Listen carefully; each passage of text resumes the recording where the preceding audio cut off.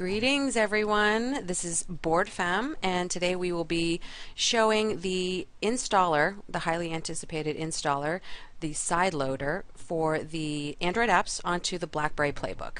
So to start off with, make sure that you have the Playbook, here we go, in development mode. So if you go to security and go to development mode, you just turn it on. If you don't already have a password, it will ask you for one, and it actually then reveals the IP address to the Playbook, which it'll go ahead and read it from the installer. So make sure your tablet's connected.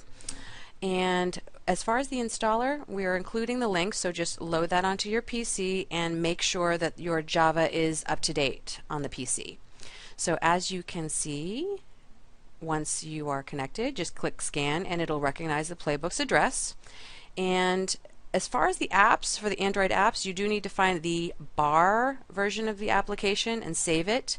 And once you do, just add it to your little list here on the loader. You can see we had Angry Birds loaded, but it's actually in another language, and it's questionable which language it is. It could be Chinese. I don't think it is, but who knows. But we will install that afterwards. First, let's go to Google Maps and click Install. Da, da, da, da. Progressing.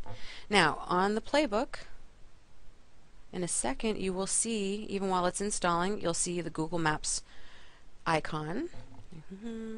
It's going, and there's the bad version of Angry Birds, and I swear I won't get hooked on Angry Birds.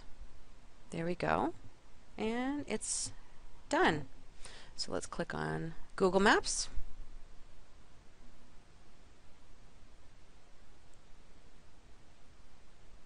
LA. Okay, we have to change that.